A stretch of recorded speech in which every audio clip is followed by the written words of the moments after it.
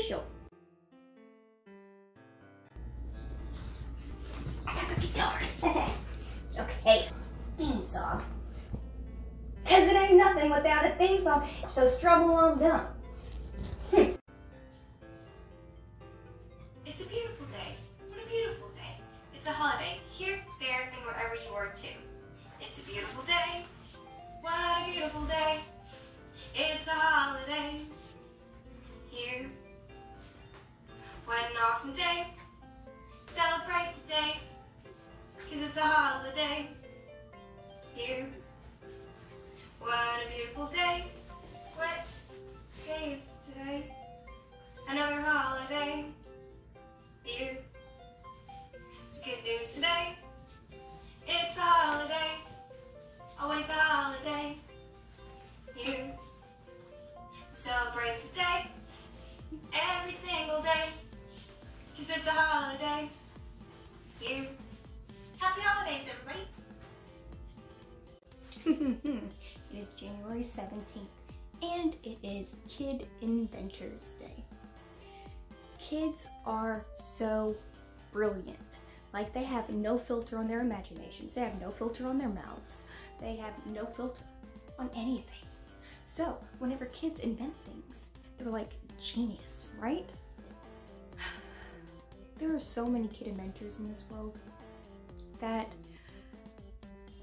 inspire even the adults to invent these even more extravagant things.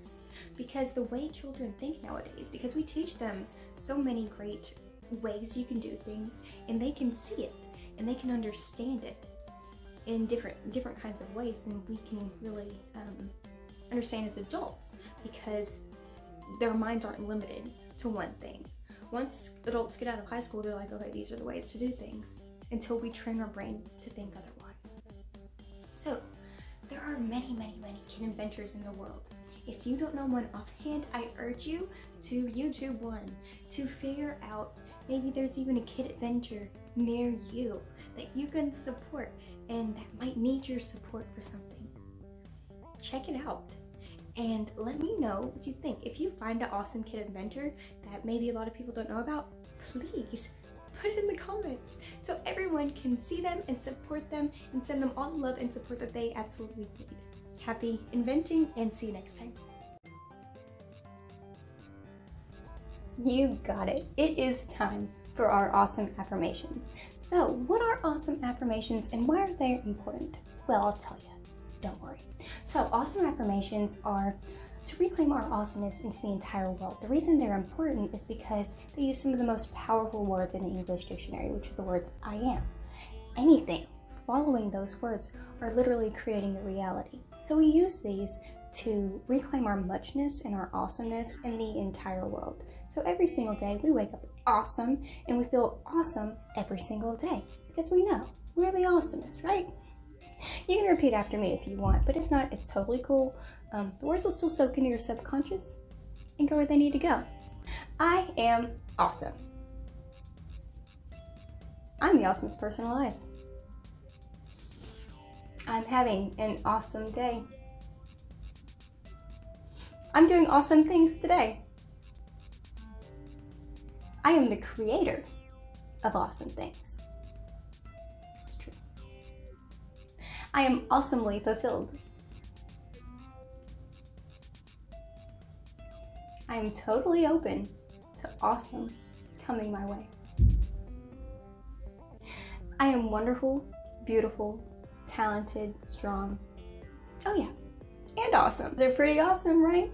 You're pretty awesome too. Did you know that? I know you're awesome, but sometimes it's nice to have someone else tell you, right? So these are the condensed version of my awesome affirmations. If you'd like the full version, please check out my YouTube channel. Love to see you there. Happy holidays. Stay awesome.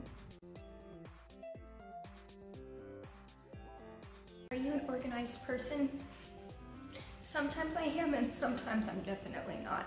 Whenever I was growing up, I was actually considered a piler. I don't know if you know what pilers are, but they're people that have piles for things. I didn't like to clean up, but I put all my clean clothes in a pile. My dirty clothes were in a separate pile. And if you asked me where something was, I could dig through it and figure it out. I was a piler. Whenever I grew up though, I realized that my keen sense for remembering where things was a very, very good organizational tactic. And it helped me realize that I'm actually very, very good at organizing. I just don't like to clean. There's a difference.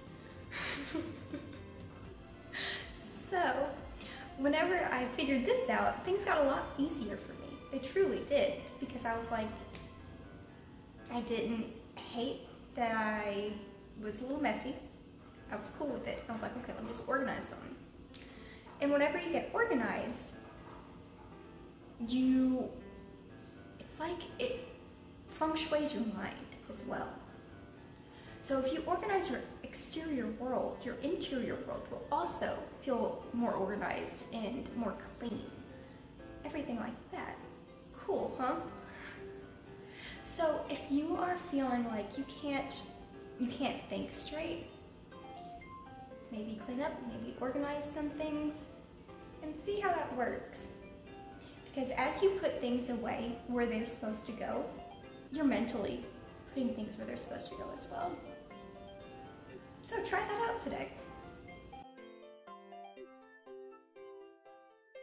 Word of the day.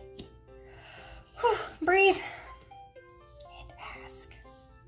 So, today we need to take a deep breath in and out and understand that we don't have all the answers, but if we ask our questions, we can find all the answers. Easy as pie. So don't be afraid to ask. Ask those questions to yourself, ask those questions to your spirit guides, ask your questions to any credible resource. And please remember, don't ask questions to people that don't have credibility within that topic. You're not going to ask a barber how much it would cost to do sales and marketing. No. You'd ask someone who's in sales and marketing. You'd ask your barber about haircuts or shaves, whatever. So breathe, know your people's strengths, and don't be afraid to ask. There are no stupid questions.